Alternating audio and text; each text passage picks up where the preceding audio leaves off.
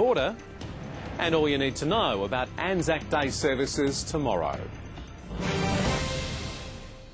Good evening, I'm Bruce Roberts. Also tonight, the success continues for Murray United with a stunning win over Bendigo City.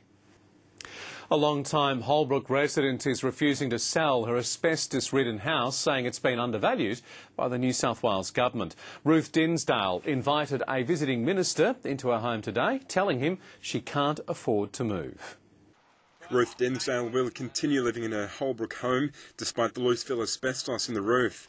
The 77-year-old was offered less than $140,000 from the New South Wales government to buy and demolish her home.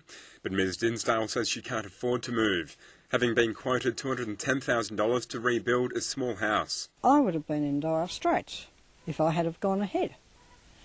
And, so I have no option but to stay. The Minister for Better Regulation visited the Greater Hume Shire today, where 37 properties have been identified as containing the dangerous material.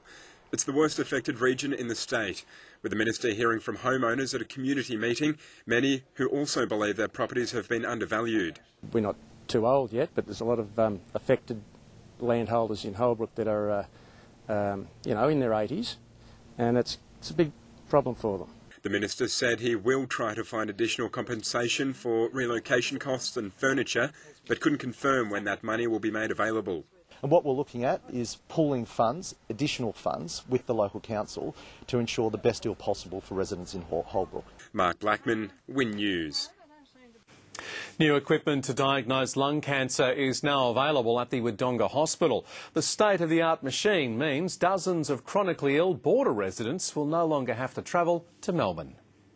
It's the first